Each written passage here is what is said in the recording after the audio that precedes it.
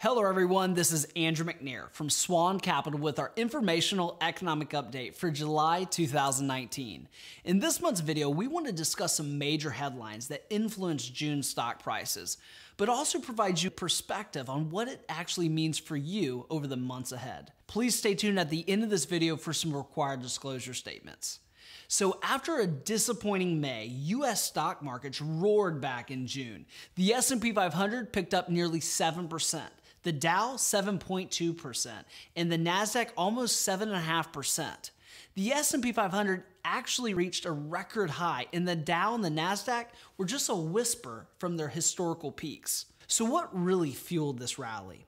Really two factors. The first is optimism over a potential interest rate cut by the Federal Reserve and a growing belief that the US and China are actively trying to resolve their trade disputes.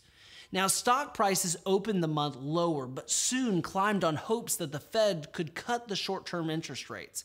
News that the U.S. would not impose further tariffs on Mexico imports also continued to help this rally.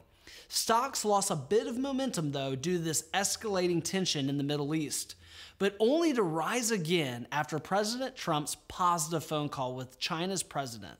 Wall Street, however, finished the month mixed as all eyes started to turn to the G20 summit.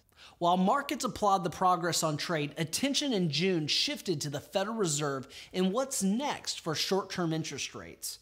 Now, the Fed kept the federal funds rate unchanged at its June two-day meeting, followed by really a dovish statement indicating that it would take appropriate action to sustain the economic growth.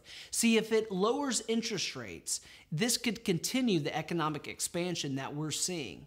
Now, since markets have already assumed a future rate cut, it's inevitable the potential for volatility may increase if the Fed continues to hold steady on rates and not drop interest rates.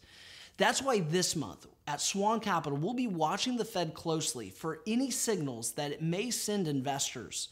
Now remember, the market's recent rise has been partially driven by the anticipation of future interest rate cuts. If the Fed were to suggest that the rate adjustment is not the immediate fix, the market may find itself really repricing stocks to reflect these changing expectations. That's it for this month's informational economic update. Once again, this is Andrew McNair signing off for the month of July 2019.